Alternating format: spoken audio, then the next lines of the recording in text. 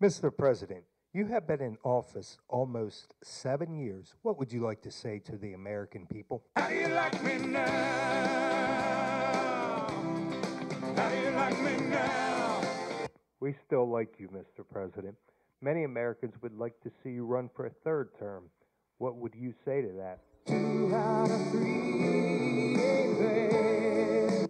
The Affordable Health Care Act is loved and hated by both Republicans and Democrats. Many would say that it came with a lot of surprises. What would you say about the Affordable Health Care Act right now? Life's a dance, you learn as you go.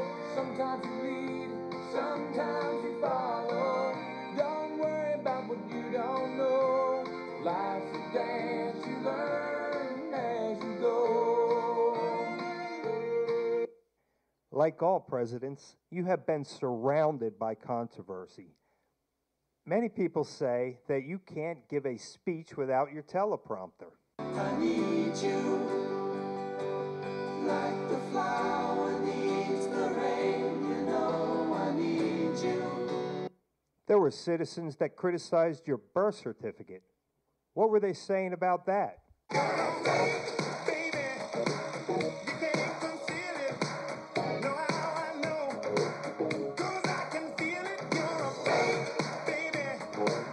No rhyme or reason. I'm in your mind.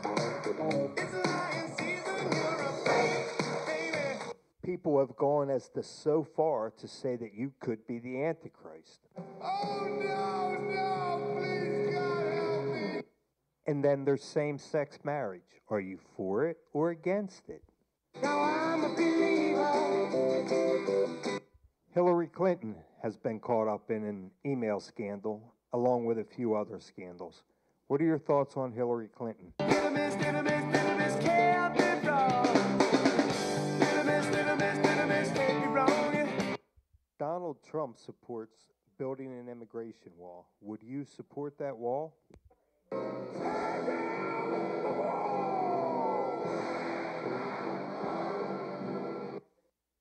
Well, Mr. President, I would like to thank you for this interview.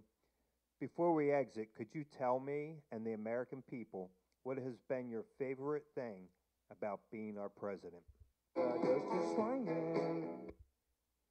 Mr. President, aside from playing golf, what has been your favorite thing about being our president?